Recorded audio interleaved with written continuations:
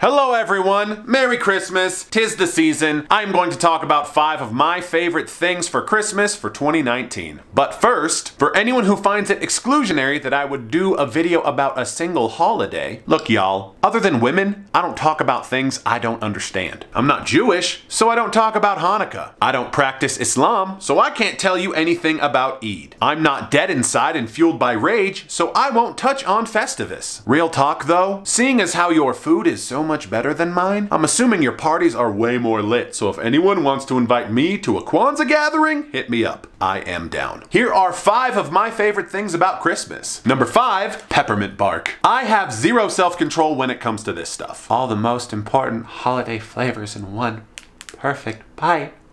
It's so wrong. I don't want to be right. Tim? No, Tim!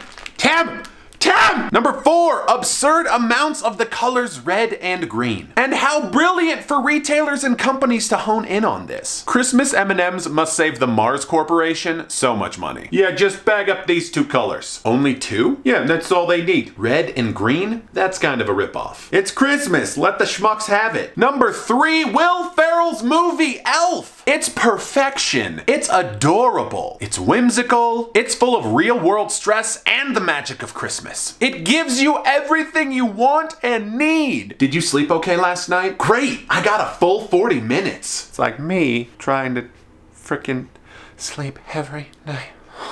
It is the greatest Christmas movie of all time! All time!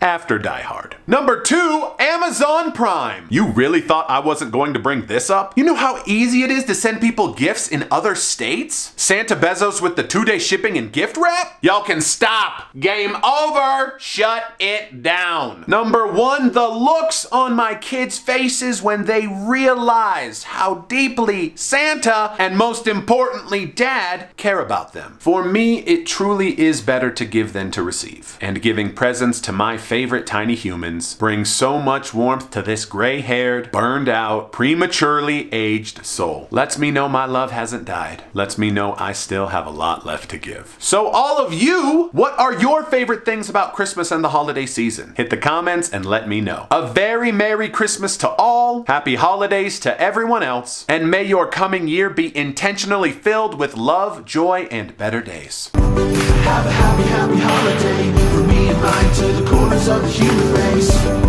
Have a happy holiday, come along, sing a song, everybody celebrate. Have a happy holiday from me and mine to the corners of the human race. Have a happy holiday, come along, sing a song, everybody celebrate. Last Christmas is the worst holiday song ever written and should be thrown into an eternal lake of fire where it burns and never comes back. Sorry, not sorry. I hate that song. It's awful.